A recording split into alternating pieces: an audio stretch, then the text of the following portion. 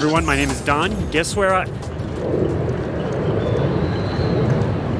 Didn't I do this last year?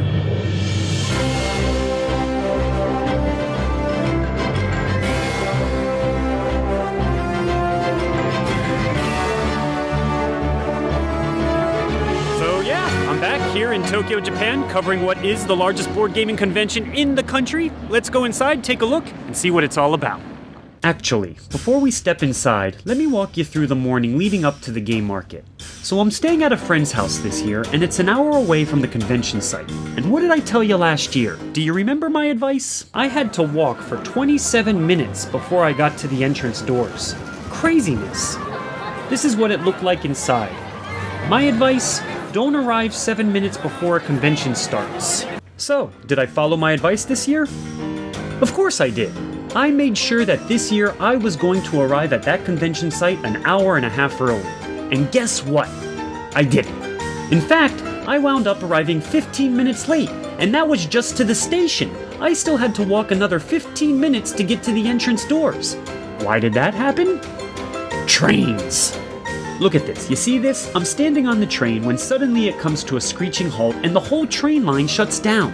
For 45 minutes! I'm just standing inside the train and there's nothing I can do. I can't even go to the bathroom and the train is right next to the platform. Just pull up a little more so people can get out. But no, we all waited there in silent agony. Finally, the train starts moving again. But now they're forcing everyone to switch train lines, which means I gotta figure out a new route. Here's a picture I took of the subway map system. This is just the subway. Take a moment and Google JR East Railway lines. Do you see that nightmare of a map too? Now you might be saying, well that certainly is a complex railway system that Tokyo has, but that's not even including the 55 other train lines serving Tokyo. So at that point, I got a bit mixed around. After a bit of deliberation and a lot of rushing, I finally do arrive at the Tokyo Big Sight train station. Instead of going through the front door like last year, there were guides on the road telling us to enter in through the back doors. So, I'm walking with the other late stragglers, yeah, this guy over here gets it, and at long last, I get to the entrance, and the show can now begin.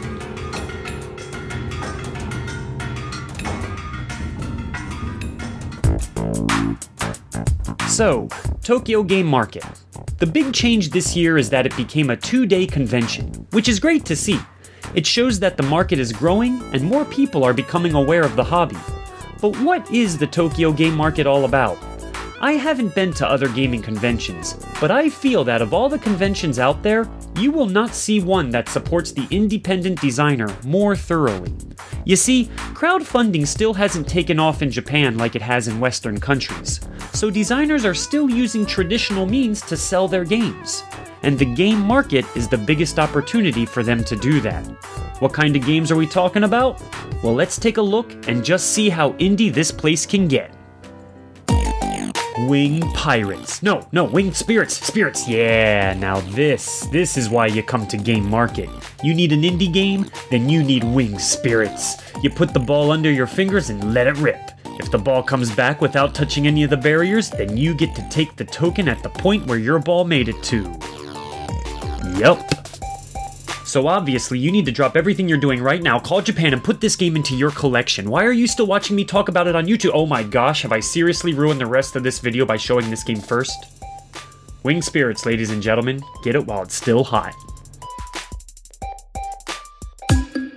Well, if you're still around, let's keep going. Tokyo Highway. This is a challenging dexterity game that has both you and an opponent creating separate highways.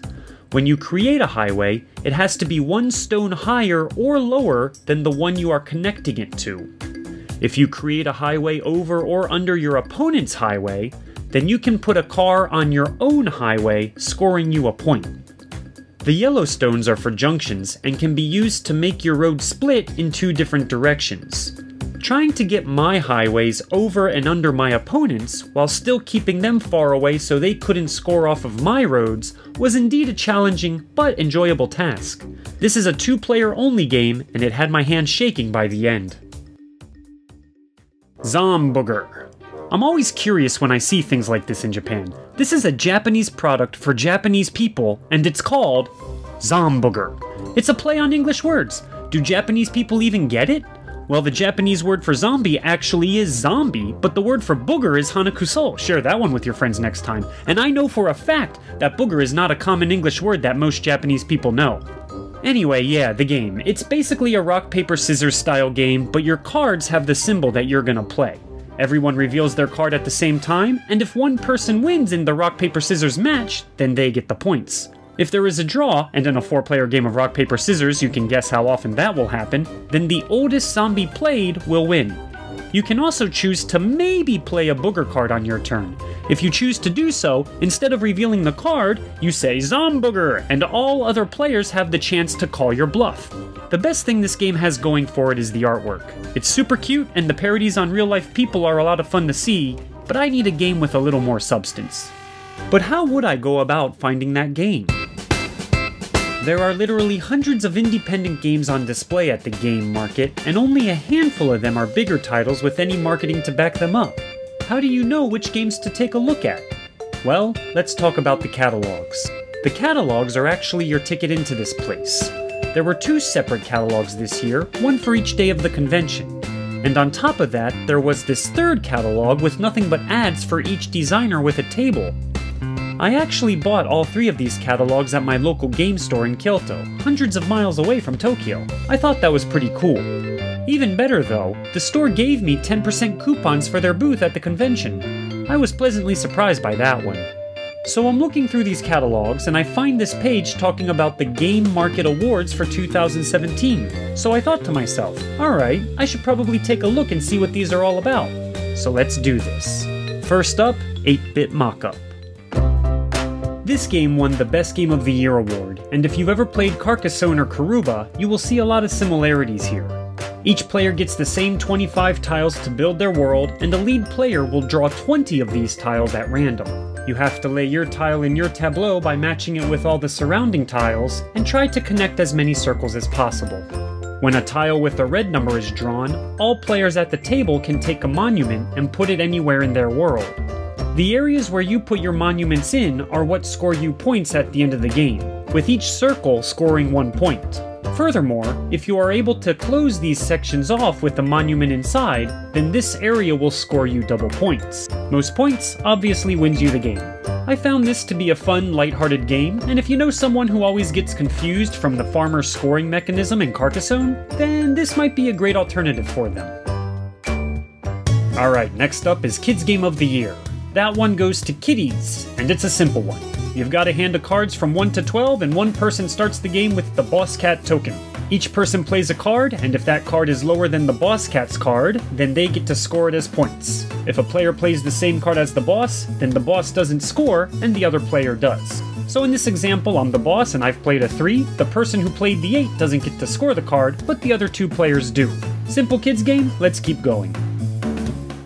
Path to Yaru won the award for excellence, and the founders of Ende won the award for Expert Game of the Year. What I failed to realize though is that these designers only showed up for one day of the convention. I made plans to see them on the second day, but the tables were gone. So let that be a lesson for you. Designers don't have to be at the convention every day.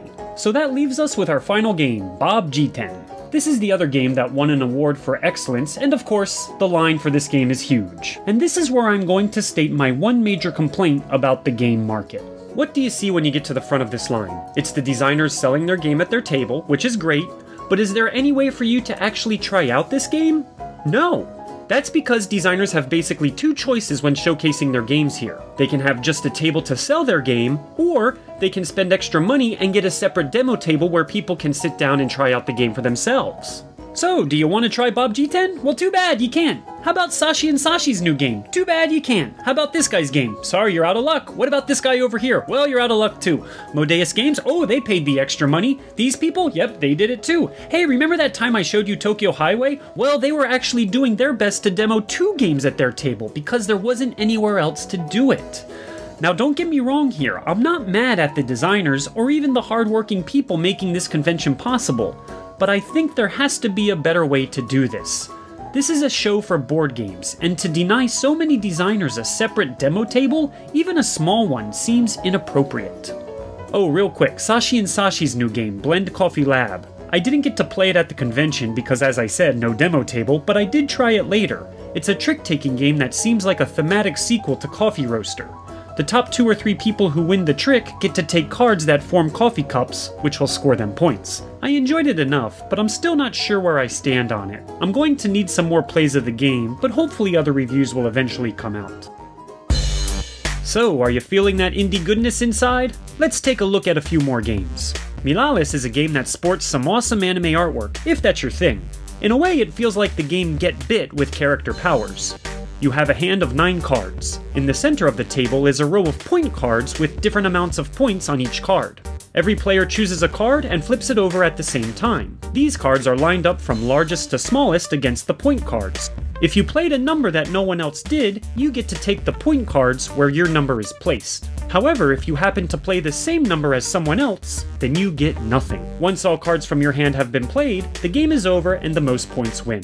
It's fairly simple, but the character powers really help to spice this game up a bit. Alright, from the same designer, Argoat is a game that sports the same style artwork, and it's the type of game that I really enjoy. The cards in the center of the table represent different locations, and at the beginning of the game, there aren't many places you can go. On your turn, you can move your character to these different locations and take the actions that each card provides. These actions might include taking crystals, teleporting to other places, or gaining one of the 8 fragments of ancient knowledge needed to win the game. By the end of the game, the map becomes huge, and once a player has collected all 8 fragments, they need to find which card holds the secret location of Eden. First player to Eden with all 8 fragments wins the game. I thought this game was a blast because I like exploration, special powers, and there was a bit more negotiating than I would have expected. When players are on the same space as each other, they can copy each other's fragments or trade crystals or their item cards. I might be biased because I won the game and was given a piece of artwork as a prize, but this game definitely deserves a little attention and it would be great to see an English version. In the meantime, I'm told that English stickers do exist online and you can put them on the cards. Sadly though, I couldn't get a copy of this game because they were all sold out. Check this one out if you can. A fun game in a small box. Speaking of small boxes, have you noticed a trend with the game market? Look at all of these games. Notice anything similar? Japanese-made games aren't usually grandiose in nature, with miniatures or extravagant boards. That's why you're not going to see a lavish game win the Game of the Year award. My theory is that designers don't have much money to spend and need to make something big with as little as possible. Whatever the reason though, the game Fireworks caught my attention simply from the large box size alone. So I decided to go check this one out. And I'll tell you right now that of all the games I played over these 2 days, this one was the funniest. And as a side note, it's not even from Japan, but rather Taiwan. So you've got a bunch of tiles in the box, you flip them all over to their backside, pick up the dice barrel, and drop the dice into the tiles. It's silly, ridiculous, and charming. You can take as many tiles as the number rolled on the dice, but only the tiles that have been revealed. You add these tiles to your board to score points. The thing is, if none of the tiles flip over, or if you miss the box entirely, you get another chance by taking a card. These cards have you dropping the dice in the box in wacky and weird ways. It might seem easy enough to flip these tiles over, but you would be surprised at just how terrible I was at this game. Seriously. Anyway, it was a fun game. The scoring at the end was a little confusing, but it made me laugh, even when I failed miserably. Something most games can't do. Well, it's time to talk about Oink Games again, just like last year. The first thing you saw when you entered Game Market this year was the Oink Games booth, and it was the biggest one at the show. They were showcasing their new game this year called Troika. Now if you're not sitting down, grab a seat and let me explain how the game works, as it was explained to me. In a world where mankind has discovered a distant star with special crystals, a group of travelers are on a quest to combine these crystals in the correct way, making one of them the richest human in the universe. But now, at a time when least expected, our heroes have spent the last of their fuel getting to this planet. You will need to use the crystals to not only make you the wealthiest person alive, but as the fuel that is going to bring you back home. Prepare for Troika. So on your turn, you flip over a tile and then you can choose to take that tile or any other tile on the table. If you collect a set of 3 of the same numbers, then you can escape the planet. If you can collect a set of 3 sequential numbers, then the last number in that set are the crystal points you get. A person can call out Troika to end the round, or once all the tokens have been collected, the round ends. Oh boy, toast! Alright, I don't want to push this too far. This is not a bad game. It works perfectly fine and does exactly what it's supposed to do. But wow! This was the first time I have ever felt such a disconnect from theme and gameplay during an explanation. And the game is played over 3 rounds. Did I decide to go back to the same planet with the same amount of fuel? What was I thinking? Okay, yes, I'll stop there. In all honesty, I think this would make a great sit around the table while chatting and snacking sort of game. It's light, with simple rules that just about anyone can pick up quickly. Maybe just ignore the theme. Oh, or even better, try to push the theme as hard as you can. You'll probably create some good laughs. Okay, ladies and gentlemen, we're almost there. The final game I got to play at Game Market, and it's the only game I purchased. It's called Tagiron, or Tangled Logic in English. This is a pure deduction game, which is one of my favorite genres. You have 2 sets of numbers from 0 to 9 in both red and blue colors. However, the 5s are green. Each player secretly takes 5 tiles and lays them in sequential order. If you pick up 2 of the same number, like I did here, then you lay the red tile first, followed by the blue tile. The goal of the game is to figure out exactly what your opponent has, both the number and its color. 6 cards are shown on the table with various questions. On your turn, you choose one of these cards to ask your opponent. If the card says Shared Info, then both players have to answer the question. The first one to guess their opponent's tiles wins. However, in a 3 and 4 player game, you are trying to deduce the tiles that weren't taken. In other words, the tiles left remaining in the middle of the table. This game works at all player counts wonderfully, and each time I've played it, everyone always says, "Let's do it one more time." It's quick, fast to teach, comes in a small box, and yet it burns your brain in a way that I love. My only complaint is that the paper they give you to write on is a bit too small, but definitely grab this one if you're a fan of deduction. Like any convention, Tokyo Game Market is a lot of fun. The games are definitely eclectic to say the least, and while I don't think it's necessary to go for both days, if you do find yourself in Tokyo at this time of year, definitely go and check it out. I mean, where else are you going to be able to play Magic the Gathering against people while relaxing on tatami mats? While language can and always will be a barrier for a lot of people, you shouldn't let that stop you from coming. There are plenty of people that do speak English, and you will always find friendly faces somewhere. I could go on, but it's time to wrap up this video and also give a special announcement. So the second year of Game Market for me is done. I hope you guys liked what you saw. I showed about 10 of the some 100 odd games that were on display today. Time can only give you so much, right? And if you liked what you saw here, come check me out at a new website. It's called DokiDokiDice.com. It's a new pet project of mine. I'm trying to show these independent games that are being made here in Japan, as well as in other countries across Asia. So if you liked what you saw here today, come check me out again, DokiDokiDice.com. I hope to see you guys there. Until next time, have a good one. Bye-bye.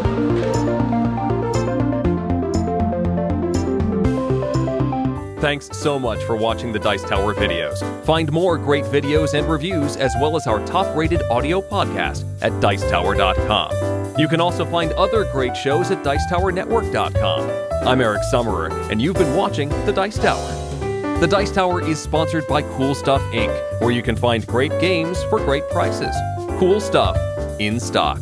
Check them out at CoolStuffInc.com.